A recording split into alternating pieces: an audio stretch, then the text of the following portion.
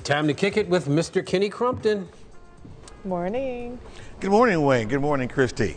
Hey, we have a really special morning today. The Tudors, the exhibit is right here at the Cleveland Museum of Art, and this is huge. There are pieces that we have here that just have been seen like a few times all over the world, and it's going to be interesting. You guys are going to have to bear with this morning because some of the pieces are so old. How old are they? They're so old that they're very, very light sensitive. So we're going to start just shooting. Well, I'll have you explain the light. I'm trying to explain light sensitivity, and that you're going. Okay. Well, first of all, welcome back. Thank you. You were in Europe? Yes, that's right. Oh my goodness. Making here. sure everything got here. Let's talk about the light sensitivity to a lot of the items we're going to see this morning. Yes, so we have works in the exhibition that are 400 or 500 years old.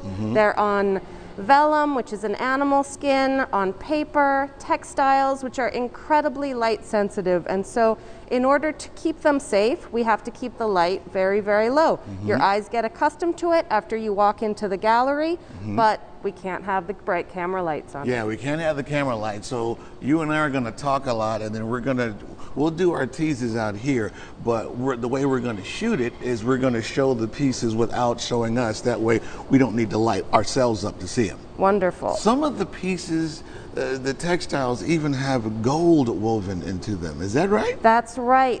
They called it cloth of gold, and that's how you knew if you commissioned a tapestry series and yours had gold thread in it, then you were doing better than the Pope or the King of France. Okay. And King Henry was an interesting gentleman. Throughout the morning, we're going to learn about a lot of the beheadings he had, but then the reign of some of the most powerful queens in England as well happened during this time period. Is right? That's absolutely right. His two daughters, Mary I and Elizabeth I, were the first two women to rule England in their own right as queens. Okay, the Tudors right here at the Cleveland Museum of Art. When we come back, this is going to be a very interesting exhibit. Kicking it with Kenny. Back to you guys in the studio.